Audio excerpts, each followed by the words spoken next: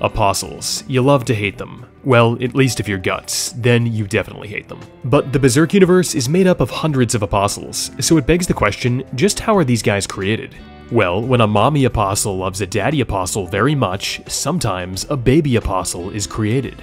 No, in all seriousness, all you have to do is sacrifice your friends, family, or something you care about to the God Hand, and in turn, they'll grant you a form that gives you inconceivable power. I mean, or you could end up like this ugly fuck, so clearly it's a mixed bag, but you know what guys, you have to roll the dice in life, you have to take chances. Yeah, so if you can't tell from Gary the Snail here, there are clearly some apostles that are weaker than others. So what I'm going to be doing today is ranking each apostle, weakest to strongest. So just to clarify, there are a few fan-favorite Berserk characters that I'm not going to be talking about. So those characters include Lord Schnoz the Almighty, creator of heaven and earth, the Rape Horse, the Sea God, and the God Hand. And the reason why I'm not talking about these characters is simply because they're not apostles. Even with this disclaimer, there are still going to be people in the comment section saying, "Why isn't Lord Schnoz #1 in the list?" So with that out of the way, I'd also like to address, because there are so many apostles in the Berserk universe, I'm not going to be able to talk about every single one of them. For the most part, I'm going to be trying to address apostles that we have some inkling of information about, and try to scale them to one another based off of that. Any gaps in knowledge that we have, I'm just going to try to reasonably fill it in as best as I can, and I'd like to say also that this is my opinion from reading the manga. But with all of these disclaimers out of the way, let's jump on into the tier list, ranking apostles, weakest to strongest. Alright, so up first we have the female apostle, who I don't even think has an actual name within the manga. She's first seen in the Black Swordsman arc, but I think they just call her the unidentified female apostle. So from this point on, I dub thee the Big Titty Monster until further notice. So honestly, she's not that strong. She did kill my boy Corcus, okay? But her strengths are really that more of like, you know, seduction, I guess. Where she's like, hey there, big strong boy, I'll give you the old Slurp Slop 9000, and then kill you. Yeah, so I don't know, I mean, like, Corcus got to pretty much motorboat them titties, and then he died, so I guess she does have a couple kills under her belt. Guts clapped her cheeks within the first chapter of Berserk, though, so, honestly, I would probably put her in about the average to mid-tier for apostle strength. Honestly, she's probably more likely to give you chlamydia than actually kill you, so yeah, I think this is a okay spot for the Big Titty Monster. Okay, so now we're moving on to... This is Snake. Colonel, can you hear me? Okay, so the Snake Baron. All the real homies, you hate the Snake Baron. The guy was a sadist through and through, just torturing people, eating people, and lighting villages on fire. Even Guts seems to reference this in the Conviction arc when he's captured by Farnese. But my point being is, the Snake Baron is an asshole.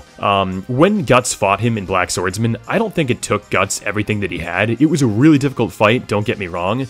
Yeah, I mean, like, while it was a difficult fight, Guts was still able to pretty much one-shot him with his cannon. So I'd probably put the Snake Baron in the healthcare tier, because let's be real, you're gonna need some if you fight this guy. So moving on, now we have the Serpent Prince, the Demon King, the Demon God, and most infamously known as the Dread Emperor, Ganishka. Ganishka was so powerful that Miura was able to use this character to single-handedly turn the Berserk world into the world of Dark Souls. It was that insane. Now, the hierarchy of Berserk works where you have weak humans, astral creatures, apostles, and then the God Hand members at the top. And this is obviously shown in instances when you have a top-tier apostle like Zod losing to Griffith, a God Hand member. However, Ganishka was one of the very few apostles who actually challenged the God Hand, and while he did lose, he forever changed the landscape of Berserk, both literally and figuratively. I mean, if you guys need any more convincing, Ganishka became so powerful that he would go on to lose his fucking mind like Randy Quaid. But if we're going to talk about Ganishka's base form, it does have a couple weaknesses. I mean, Guts was still able to harm him on both a physical and astral plane. Also, side note, is this not one of the best fucking manga panels you've ever seen before? But I digress, and if we're going to talk about the Shiva form, well, I'll just be honest right now, there is no other apostle on this tier list that's going to come close to that. Additionally, this form also created pseudo-apostles as well, so that's just a flex on top of everything else. Now, even when Ganishka is cut in half, the amount of power that was welling up inside of him is enough to span across the entire Berserk world and merge both the physical and astral planes together. Yeah, so as far as apostles are concerned, guys, Ganishka has no other spot than the unlimited power tier. It is definitely deserved. He is by far the strongest apostle we're probably going to see today. Alright, so moving on, now we have... Alright, so we have the Slug Apostle, not to be mistaken with the almighty Snail Apostle, okay? Don't get it twisted. So, the Slug Apostle, we really don't know shit about this guy, and from what I would guess, I mean, he's gonna be pretty weak. If anything, it just raises more questions about if apostles get any say in what they look like, because if so, can you imagine sacrificing your friends and family just to look like fucking Escargoon here? Like, that's ridiculous. I'm gonna put him in Weenie Hut Jr tier. Absolutely weak. I don't think he can do anything. He'd probably get stomped by most people on this tier. Okay, so moving on, we have Wild. You guys ready to get wild, right? Get it? Because his name's Wild? Okay, I'll shut the fuck up. Wild is hedonism personified in strength incarnate. If we're going to be talking about this chronologically, Wild is the first apostle that Guts officially beats, right? Even though Zod kills him, you know, Guts still won that fight. But it took Guts everything he had to beat Wild, and it was for good reason because Wild was insanely strong. In his base form alone, Wild was able to block Guts' sword with nothing but his teeth, and when he transforms into his full apostle form, he grows a couple stories tall and easily puts on 1,000 pounds of muscle. In this new form, Wild becomes even more agile. He's able to move extremely fast, jump to new heights, and of course, bulldoze through almost anything in his pathway. And keep in mind that Wild is performing all of these feats despite the fact that Guts had already cut off his dick and stabbed him a bunch of times. So all in all, I mean, Wild's strength, he's not to be fucked with, he's a big boy. But with this said, I would not put him in the strong apostle tier list. That might be a hot take for some of you guys, but the fact still stands that Guts beat this guy during the Golden Age arc, alright? So just imagine if Black Swordsman Guts was fighting Wild with a rage amp, the cannon, and all of his other artillery. Wild would be fucked. Alright, and there are other apostles on this tier list that hold up much better when compared to Wild, and pretty much, you know, Wild underestimated Guts the majority of the fight too, so I'm not going to really put him anywhere above healthcare tier. And looking at this too, Snake Baron, you fucked up, man. You know what, I fucked up putting you here. The Snake Baron is about as average and mid of an apostle as you can probably get, so yeah man, I'm going to move you down here. Okay, so now we have this unnamed apostle here, and I only put him on the tier list because he killed my boy Judo, so I had to talk about him a little bit. But this guy really used kind of like a long-range attack, using his tentacles as a whip to pretty much slash and stab his opponents. I would say, I mean, they took him down pretty easily. Casca was able to pretty much one-shot him with a good stab wound. Judo was able to use a couple throwing knives as well, but if that's all it takes to kill an apostle, let's be real, you're going to be in the weaker end of things, so... because all it took was really one good slash to bring it down, I am definitely going to put him in Weenie Hut Jr territory. So yeah, I think he's going to stay there. Alright, so now we are moving into the Roaming Apostle. At least that's his alleged name. Since we don't have a real name for him, I'm just going to call him Harvey Weinstein because, you know, I think the likeness is pretty uncanny. But with this said, I mean, Harvey here was pretty much able to track down Guts. So he had a good sense of smell, and also when Guts slashed open Harvey Weinstein, he was actually able to control his innards and able to kind of, you know, use them as a weapon against Guts. And he was even able to actually kind of like take a little bit of cannon fire from Guts too. But ultimately, one slash from the Dragon Slayer killed Harvey Weinstein, so, you know, Harvey is probably going to go above the female big titty monster here, and below the Snake Baron, so I'm gonna put him at about average, would be a good spot. Alright, so now we're moving on to the Frog Apostle. I don't like them putting chemicals in the water that turn the friggin' frogs gay! Yeah, so the Frog Apostle. We don't know much about this character. In fact, I take it back, we know nothing about this character. I think he appears in like one manga panel and then never shows up again. However, the Frog Apostle stole my heart, guys, okay? So I had to put him in the tier list. But what we do know is that Real Life Ryan made a video stating that he could make the Frog Apostle croak. Get it? Croak, like die? Okay, I'll stop. But in all seriousness, unless the Frog Apostle has some crazy poison ability or something like that, I think he's going to be losing to most other apostles on this tier list, so I'm going to have to put him squarely in Weenie Hut Jr territory. So now we got Grunbeld, and Grunbeld is a monster, an absolute Goliath of an apostle. He towers over characters like Zod, who is a beast in his own right, let's be real. So to start off, I'm just gonna say right away, Grunbeld is probably stronger than most of the apostles in this tier list. He has supernatural strength and speed, he's able to pretty much kill multiple Kushan soldiers with a single swing of his hammer, he has insane durability, which it's even stated in the Berserk wiki that his skin is stronger than steel. Yeah, so as if all of that wasn't enough, Grunbeld also carries Thor's hammer, he has a shield that doubles over as a cannon, and to top it all off, he can breathe fire. I would say Grunbeld's biggest flaw was turning into a dragon and fighting against the guy who literally uses the weapon called the Dragon Slayer. Probably you could see where that fight was headed. Yeah, so overall, guys, I think Grunbeld is really freaking strong, obviously. When you have an OP dragon transformation, you're probably going to be clapping the ass of most of the people on this tier list. I would say Grunbeld would fare pretty well and beat most of the apostles here, except for maybe one. And that one apostle is none other than Nosferatu Zod. Zod the Immortal, the pinnacle of strength. When you think of apostles, Zod is normally the first guy that pops into your mind. And it's for good reason, because Zod is an absolute badass, the Giga Chad of all apostles. I mean, you even have notable apostles like Locust and Grunbeld who are pretty much just giving Zod a handjob by telling him how strong he is. Even Grunbeld makes a comment about Zod's strength, stating that he can best a force 1,000 strong. Essentially, every time Zod is mentioned, it's done so with a reverence and respect, talking about how his power is beyond this realm and like in another dimension. Yeah, so Zod has a variety of skills and an array of talents, one of which being his swordsmanship and tactics. He can pretty much handle any weapon that he finds on the battlefield. He can dual-wield swords and axes with ease. Zod is also capable of shifting his battle strategy. I mean, he can adopt new fighting tactics on the fly, which is what he's done with Guts numerous times when they've encountered each other. And if Zod just so happens to get injured on the battlefield, he doesn't have to sweat a thing, because his durability and healing is insane. If he happens to lose a limb, he can easily reattach it, and he can take arrow volleys as if they're nothing. And as if that wasn't enough already, Zod can even tank lightning strikes from powerful characters like Ganishka. He's been able to uphold a rivalry with the Skull Knight for many centuries. Even more than that, he fought one of the God Hand members, being Femto, Griffith. And while Zod did lose, I'm sure it was a good fight in its own. But to sum it up, simply put, Zod's strength is far above your average apostle. He's easily able to dispatch apostles like Wild, and while Wild was on death's door, it's still a feat for Zod because he ends up killing him. Oh yeah, and before I forget, of course Zod can fly. I mean, he's pretty much Griffith's personal Uber at this point. So of course, this begs the question, just where does my boy Zod fall on the tier list? Well, obviously, he is definitely below Ganishka, because there's even a manga panel where pretty much Zod states that he's not really able to do anything against Ganishka, and he has to have Guts. He even says to Guts, like, hey, show me how you can hack that thundercloud to pieces. So, he's below Ganishka for those reasons where he's not on the same tier of power. I would definitely say he's in the ultra ass-whooping category.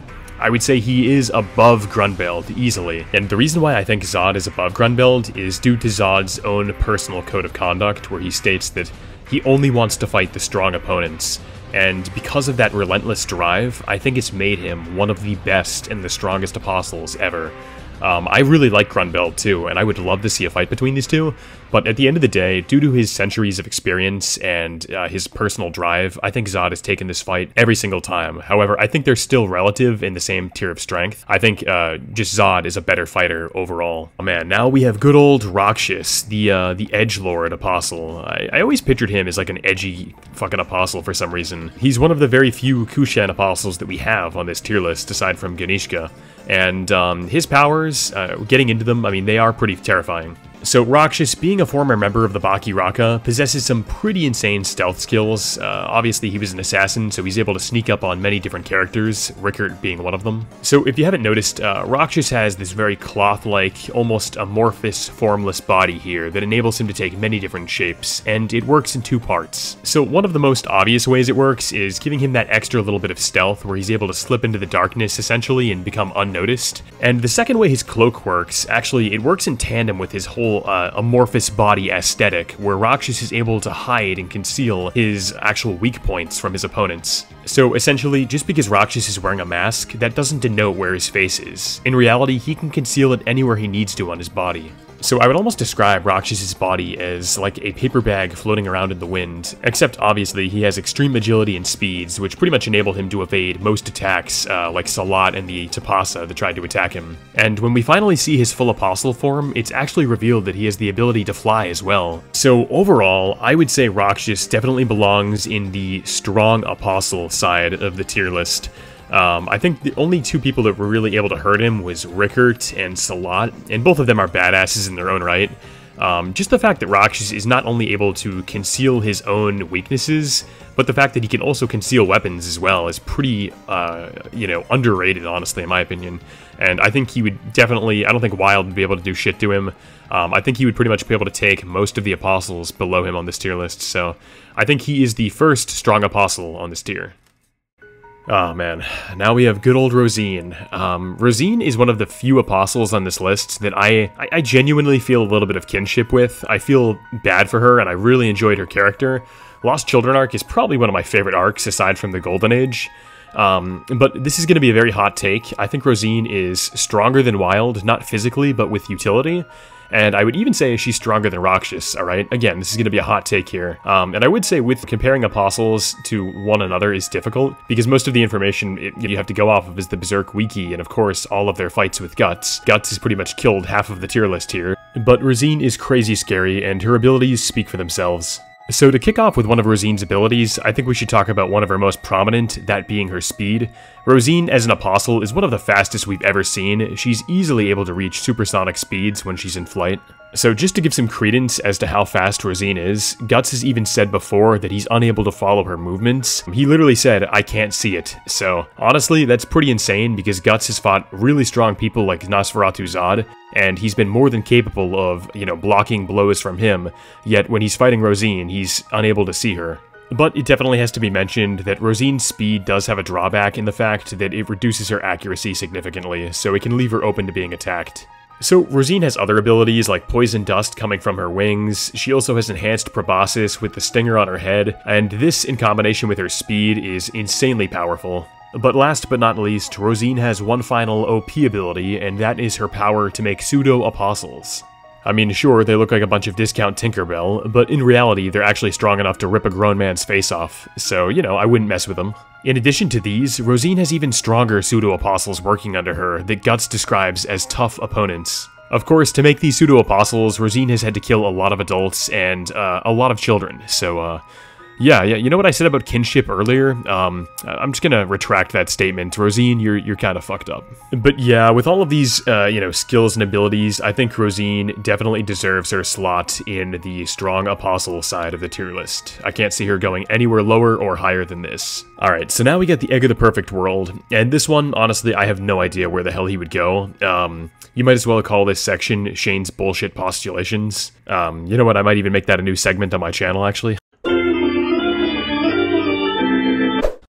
So we know the Egg of the Perfect World is powerful because he was able to take the Demon Child and use it as a vessel to convert Griffith's astral form into a human one. In addition to this, he was also able to make some pseudo-apostles, but I think his best feat by far was him being able to evade the Skull Knight. I mean, he didn't get out of that altercation unscathed, but at the same time, obviously he has some agility because he was able to escape. So, yeah, I don't know. I mean, this is an interesting case here. Honestly, guys, I kind of want to just play it safe and put him in the healthcare slot. I don't think he would, I don't feel really confident enough putting him in Strong Apostle, but at the same time, if you're able to avoid the Skull Knight, you have some credence in my book here. The real thing with him is, obviously he's powerful, but I don't think it really translates to attack potency. So I would put him in the healthcare. I think that's a safe bet. But, guys, feel free to yell at me and tell me otherwise. Alright, so now we have Borkov, and I hear you thinking, that's right, I hear your thoughts. You're thinking, who the fuck is Borkov? Well, Borkov is this guy. Oh, you don't remember him? Okay, well how about now? That's right, you remember this guy. Yeah, so this is Borkov, the piece of shit who ate Guts' left arm at the Eclipse. If it isn't obvious enough, I really don't like this guy. I actually can't wait till Guts meets him again so we can get cleaved in half. Oh man, but until that day, I'm just gonna have to keep on hating him from the sidelines. But I'll give Borkov the credit he deserves. I mean, he is a fairly strong apostle. He's easily able to tank, getting stabbed multiple times by Guts at the Eclipse. In addition to this, we also saw Borkov fight against an ogre, a fight of which he easily won, and I mean, hey, that's nothing to really scoff at because ogres are pretty fucking strong, so that's good. Throughout the manga, we've also seen that Borkov is easily capable of plowing through multiple Kushan soldiers as well as walls in his path. I mean, if I was a real power scaler, I'd probably say something like this.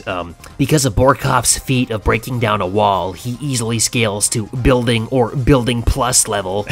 Alright guys, power scaling community, please don't hate me, it's obviously a joke. But with this said, I really would say that Borkov is pretty strong overall. Yeah, so overall guys, I think honestly this is going to be another hot take, but I think Borkov is above average. I think he's easily in the healthcare tier. He's shown quite a lot of durability, which is a lot more than I can say about like the Snake Baron, who pretty much got one-shotted by a cannon and a sword swipe, versus, Borkov, who pretty much tanked multiple stab wounds from Guts, and yeah, he's been in the more recent arcs of Berserk, and he's still out there kicking ass. So I'm going to put him in the healthcare tier. I think he's easily above the average strength of an apostle. I wouldn't say he's quite in the stronger side of the apostles, but I would say he's slightly above average in healthcare. Alright, so now we have Goat Boy, or Goat Man. I think it's actually Great Goat. I mean, who the fuck really cares? So, in regard to the Goat Apostle, I mean, there's not much to talk about here. The guy was pretty simple enough. He liked having orgies, and he also rocked a serpent dick, so, you know, respect to him. But aside from rocking the devil's foreskin, I mean, what else does he really have going for him? So we only have one fight with him, but his feats were fair enough, I suppose. He was able to speed blitz Guts and, you know, get off a couple attacks. So while the Goat Apostle was pretty fast, I mean, he's nowhere near comparable to the speed of Rosine. Guts was still able to track his movements, and additionally, he is a pseudo-apostle, so you could argue, due to that he's weaker than most regular apostles. I should also mention that the Goat Apostle is very susceptible to weapons like explosives. Rickard's bomb messed him up pretty bad, and I think his durability is lacking when you compare it to other apostles. But the real question, of course, is where would I put this guy on the tier list? You know, I think he's pretty mid, honestly. I think he's pretty average. I would probably put him next to the Big Titty Monster. I think they could be a cute couple together. But I think overall his strength is very much that of an average pseudo-apostle, average apostle. Moving on, we have good old Father Mosgus, one of the most feared people in the Holy See when he was a human, but now as a pseudo-apostle he's able to back that fear up tenfold. So as far as Mosgus' ranking is concerned, he is kind of tough to rank because he is a pseudo-apostle. So, I mean, you could follow the logic that technically because he's only a pseudo, then he should be therefore less than a regular apostle. However, there is one line of dialogue from Guts that's pretty crucial to actually assessing his power. Guts even comments that Mosgus is as powerful as an apostle, and he states that if I'm not careful, he'll be tougher than one. So, due to that, I think that provides us some pretty good insight, and I would honestly say that Mosgus is slightly stronger than Rosine, sitting atop the strong apostle side of the tier list. I would say this ranking is pretty justified. When Mosgus goes into his apostle form, he has like this armored type scales covering his entire body, which makes him pretty much impervious to most types of weaponry, including the Dragon Slayer. He was able to tank a blow at close range. However, Mosgus' armor, while it is strong, it was not entirely impervious because it did have a small crack that Guts was able to pretty much take advantage of. And this is mainly due to the fact that Mosgus had an injury before he transformed into his pseudo-apostle form, so Guts was able to exploit that weakness. I should also mention that Mosgus' body is pretty unique in the fact that his armor can actually double over as like feathers and thus granting him flight with his wings. And again, these feathers can also transform back into fists whenever he needs to, so his body is pretty malleable. And of course, to finish it all off, Mosgus is able to breathe fire through his God's Breath attack, and if that wasn't enough, he also has inhuman amounts of strength. Yeah, so I think Mosgus' ranking in the strong apostle side of things is pretty justified. I mean, you could definitely argue that Rosine is stronger than him just because of the fact that Mosgus is a pseudo-apostle. However, I honestly still think that he would probably edge it out if the two were to fight. You know, I think this is where he's gonna sit, and if you Mosgus fanboys aren't cool with this, you can fucking cry about it in the comments section. I could not give a shit. But with this said, let's move on to Irvine. So Irvine is one of my new favorite members of the Discount Band of the Hawk, the Band of the Hawk 2.0. He specializes in long-distance fighting, so mainly archery. So Irvine is a very experienced archer, and we know that in his past life, when Irvine was a human, he specialized in hunting, so he's gained a lot of experience over the years. And this experience has enabled Irvine to be able to fire numerous arrows at once and hit all of his targets simultaneously. It's pretty insane, and I don't think he's missed a single time in the manga. And I should also specify that the force behind these arrows is not that of a regular arrow being fired by a human, it's far greater than that. I mean, it's literally able to decapitate somebody. So when Irvine is in his full apostle form, he's actually able to fire organic arrows out of the hair from his body. So these organic arrows actually have pretty interesting properties in the fact of when they hit their target, they're actually able to grow more hair from within the wound. That could be a pretty OP ability depending on how you see it. But aside from Irvine's marksmanship, he's also shown to be extremely fast. So that leaves us with the question of where the hell do we put him in here? And I could picture a lot of you guys trying to justify putting him in the strong apostle side of the tier list. However, I can't really picture him going head-to-head with characters like Rosine. Rakshas, probably not. Honestly, I kind of picture him as more of like a prime, like top of healthcare.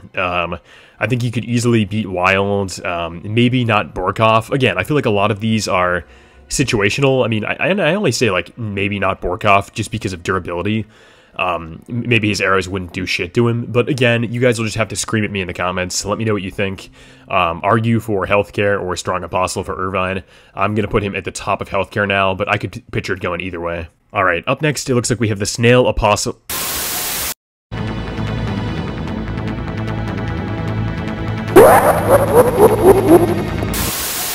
Huh, that was weird. Feels like my soul got sucked out of my body. Anyway, the snail apostle. He could be strong, he could be extremely weak. You know what's undeniable is, look at them fucking calves, baby. This guy has tree trunk legs, okay? He did not skip leg day. I think in his past life, the snail apostle must have been a bodybuilder at a minimum, and he probably sacrificed all of his loved ones to get a little bit more swole, honestly. So, I mean, come on, guys. With a physique like this, we can't deny the snail apostle's strength, alright?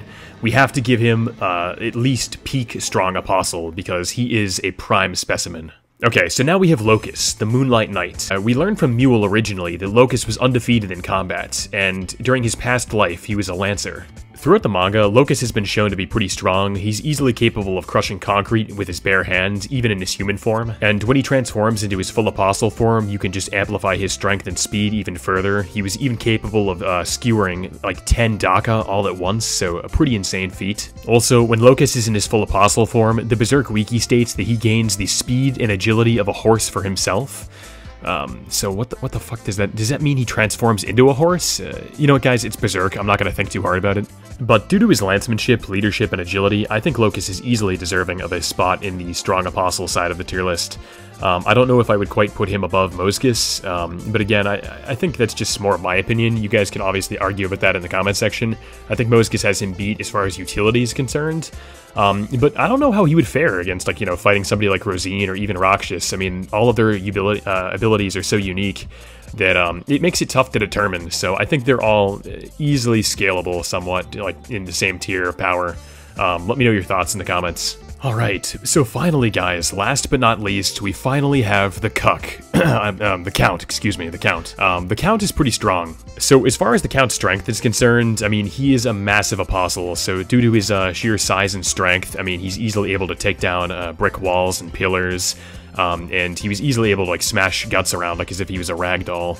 I think Guts would have lost that fight too if Teresia hadn't been conveniently placed there. In addition to his sheer size and strength, the Count also has durability and regeneration. He's easily able to reattach his head after it's been severed, and he even states to Guts that, you know, every time he loses a limb or it's chopped off, he grows a new one. So for me, guys, I would say regeneration is pretty overpowered, and as if the Count wasn't powerful enough already, he can also create pseudo-apostles, and he's shown doing this through Zondark, who is pretty powerful as an opponent for Guts.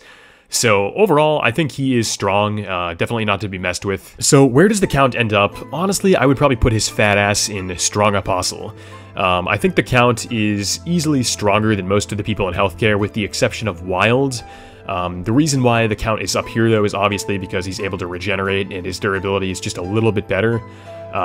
So I would say that, you know, most of the people in Strong Apostle probably outspeed him, but he makes up for it due to his, you know, sheer size, strength, physical durability, and regeneration. So I think that's a pretty solid spot for him. But there you have it, guys, the official Apostle Power Scaling tier list. Tell me how bad my anime logic is in the comment section below, and be sure to scream at me for all sorts of reasons. No, but in all seriousness, guys, I hope you did enjoy the video. It was definitely fun to make, and it was awesome going back through Berserk's early serialization and looking at all of the Apostles that we love to hate. There are so many different Apostles within this universe, and how their abilities would clash if they were to fight each other is truly up to anyone's interpretation. So you'll definitely have to let me know your thoughts in the comment section below. But if you liked the video, I hope you can like and subscribe, and I will see you next time with a new video. But until then, take care.